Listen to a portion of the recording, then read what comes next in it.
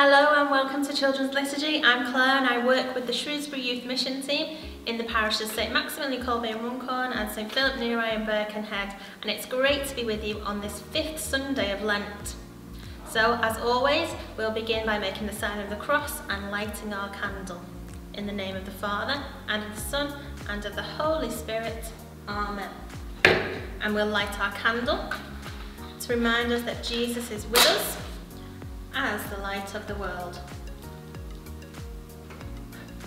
And Jesus being the light of the world was our activity last week.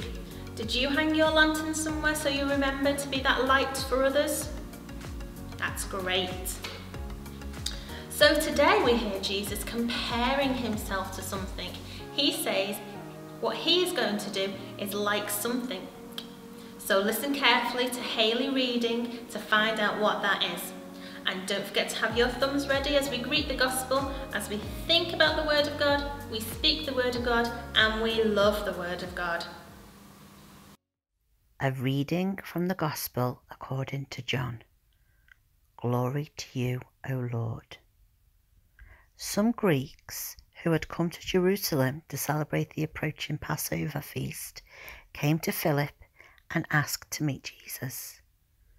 Philip told this to Andrew, and the two disciples went to tell Jesus. Jesus said to them, "The time has come for the Son of Man to be glorified. Just as a grain of wheat must die to produce a harvest of many grains, so the Son of God must die so that many can live. Whoever hates his earthly life will keep it for eternal life. If someone wants to serve me, then they must be prepared to follow me. If they do this, then my heavenly Father will glorify them." Jesus was troubled because he knew the time for him to die was fast approaching. "Should I ask my Father to stop this from happening, when it was for this very reason that I have come? Father, glory be to your name." Then spoke a voice from the clouds and said, "My name has been glorified and will be again." The crowd heard the voice, but thought it was the sound of thunder. So Jesus said, "This voice has spoken for your sake. Now it is judgment time for this world. The prince of this world will be overthrown. And when I am raised up, I will gather everyone to myself." In this way, Jesus revealed how he would die. The Gospel of the Lord. Praise to you, Lord Jesus Christ. So what did Jesus compare himself to in the gospel? That's right, he compared himself to like a grain of wheat. That might seem strange to us, but when Jesus was alive, people would have understood what he meant. When a grain of wheat dies, it's put in the ground. It splits and the shoots grow up towards the sun and the roots grow down towards the earth. So from one little seed, we get a whole ear of wheat, which produces so much more and lots more seeds to produce more and more wheat. So just as the grain of wheat died, Jesus knew that he was going to die and that his rising would bring us new life. And most importantly, eternal life. We share in this glory of God and this new life, but we can't keep it to ourselves. We have to share it with others.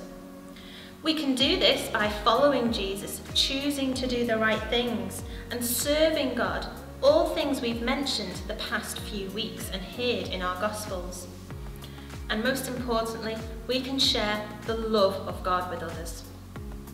We're going to do this week by making a card to send to someone. So, for our activity today, you'll need a piece of card or paper and some pens. So you can make your card whichever way you want to. I'm going to fold mine in half, this way to make. And on the front, you can see I drew a flower and some butterflies because they are signs of new life. So we're going to think of signs of new life to put on the front. So you could use a flower and butterflies, or you might want to do a cross too. So I'm going to start with a little flower up in this corner, and then another flower down here. My flowers aren't very good, but yours will be much better. Then we draw the stems and some leaves.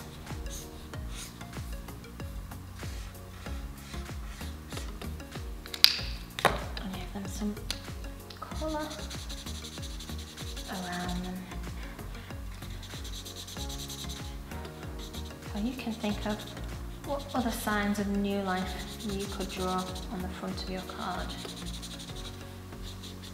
You might want to draw the cross as Jesus brings us new life. Flower's always a good one. And also nice and cheery.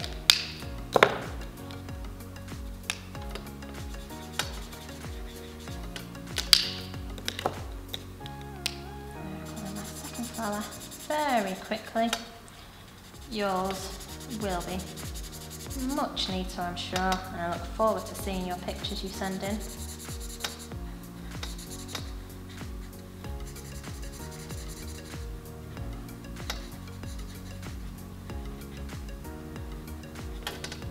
There we go. And then I'm going to draw in the top here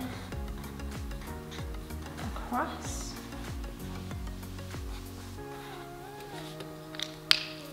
and then a nice red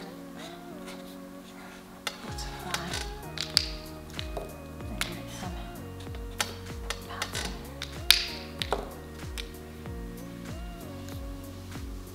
Just like that. You might want to add some stickers or more colours to yours. And then on the inside, I'm going to write a little message. And I'm going to say, I am praying for you.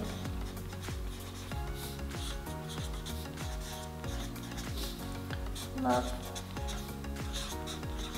Clare. And a little kiss. And then I'm going to think of someone. It might be a neighbour. Might be a friend or a family member I haven't seen for a little while, and I'm going to pop it in the post to them. So you can decide who you're going to send your card to show them that you're thinking of them and to share that love and that prayer with them. You can have a think who you're going to send your card to this week, and you can either put it in the post or safely through someone's letterbox. Or you might be giving it to someone in your house. But don't forget to send us your pictures. You can send them to the Shrewsbury Youth email, or you can tag us in pictures on Facebook, Instagram or Twitter. Let's end with a prayer. Loving Father, make our lives pleasing to you. As your children, may we share in your glory as we produce a rich harvest for your kingdom. We ask this through Christ our Lord. Amen. In the name of the Father, and of the Son, and of the Holy Spirit. Amen. It's been great to be with you again this week, and I look forward to seeing you again soon. Take care. Bye.